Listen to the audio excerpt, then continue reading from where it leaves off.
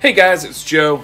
Today was supposed to be the first day of choir tour, and we're going to have our devotions online as opposed to in person. And our theme this year is classic, so we're going to look at the 10 Commandments. And our first one is from Exodus 23.